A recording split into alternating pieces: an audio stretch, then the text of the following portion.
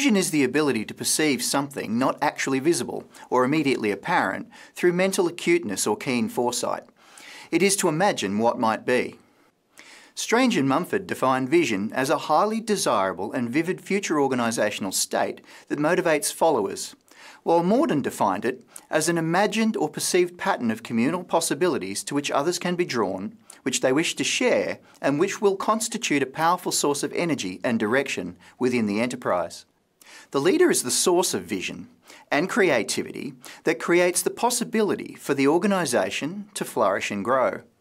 An organisation is aligned and focused by the fundamental meaning, purpose, and direction that the leader articulates and the visionary strategy that they formulate.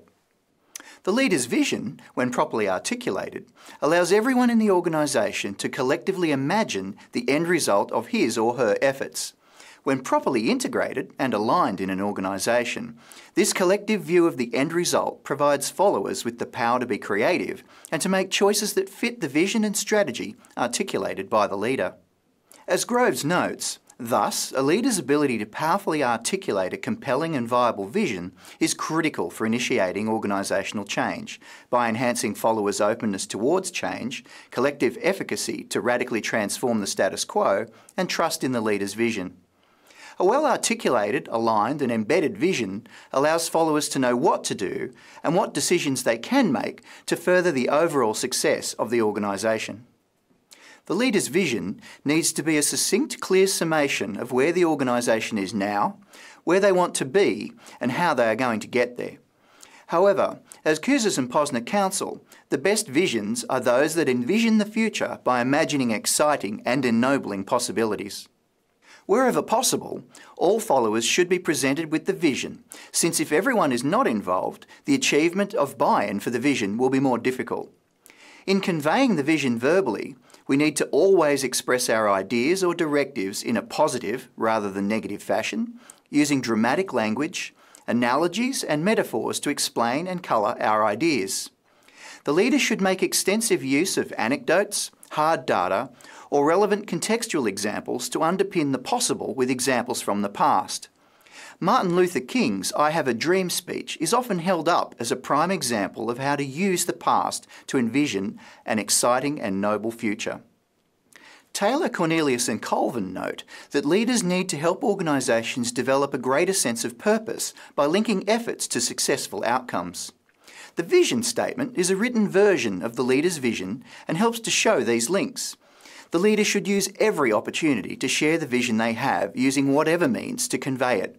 However, the written version should provide energy, excitement and direction.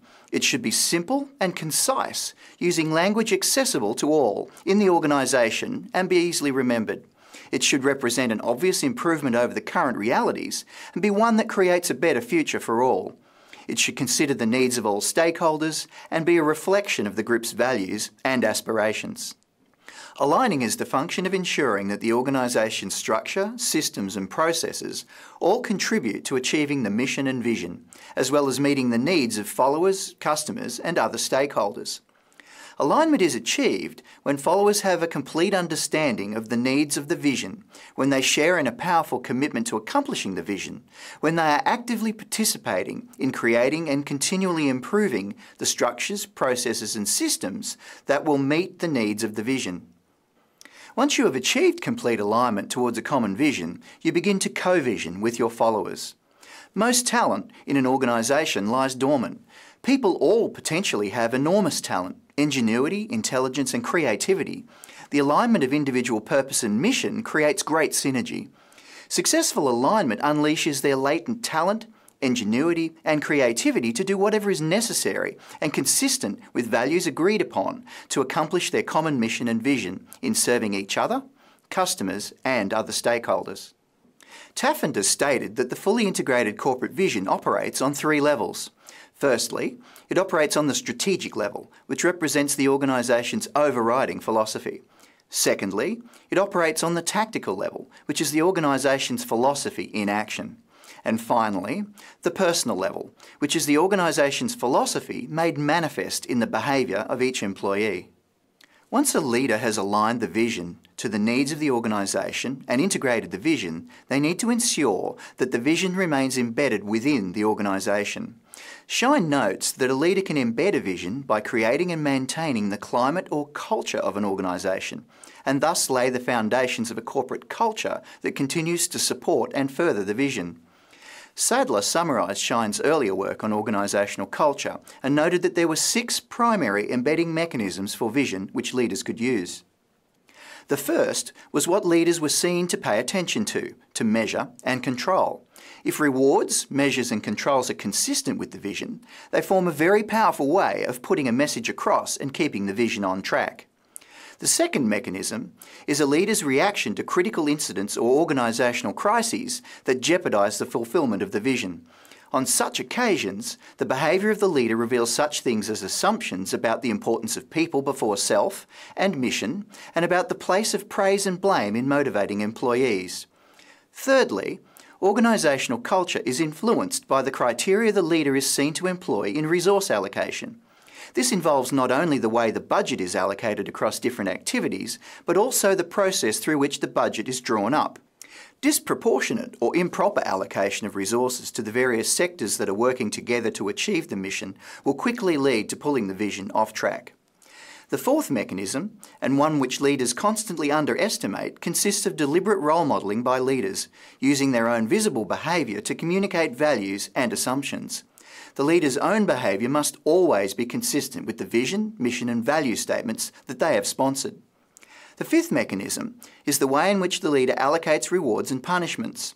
Leaders must act consistently, not only in rewarding followers for achievements, but in punishing people for not doing what they had been asked. One of the most common mistakes leaders make is expecting personal and professional growth from followers, but not providing the mechanisms or time for them to achieve it without being punished. In this vein, rewards should be based on long-term performance. The sixth mechanism consists of the criteria the leader is seen to employ in the process of recruitment, selection, promotion and outplacement. The leader must ensure consistency in regard to all of these functions, ensuring that the talents and skills within the organisation are already being utilised at their maximum prior to seeking further outside inputs. Not only this, but that those selected fit neatly into the organisational culture and interface well with the vision and values of the organisation. So, while the leader is responsible for imagining and articulating the vision, the leader and followers together share the responsibility of aligning and embedding it. A leader is required to know when they are required to lead and when they are required to support, while their followers lead in carrying out the vision. The role of the leader in aligning and embedding the vision is to support, through every means available, their followers in carrying out the vision.